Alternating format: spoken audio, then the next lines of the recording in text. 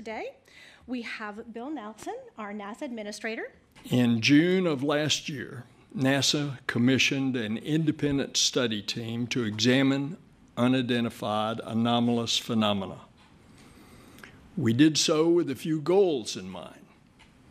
First, to examine how NASA can use our expertise and instruments to study UAP from a scientific perspective.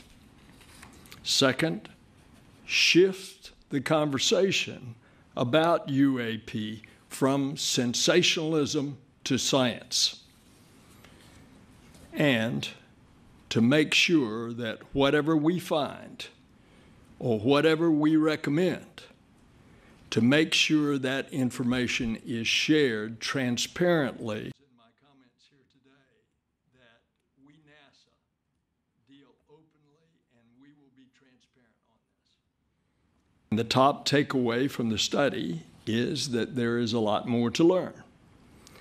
The NASA independent study team did not find any evidence that UAP have an extraterrestrial origin, but we don't know what these UAP are.